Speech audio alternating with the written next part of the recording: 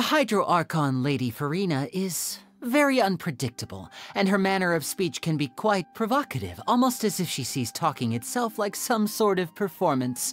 The people of Fontaine have a particular soft spot for excitement and drama, which is why many hold her in high esteem.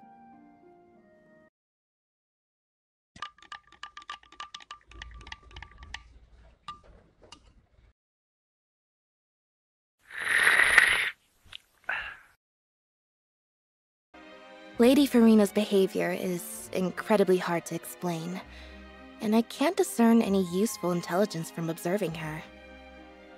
I always feel like her every move and action is an act, and she is playing different people. She truly is an Archon. One cannot apply the logic of ordinary humans to her.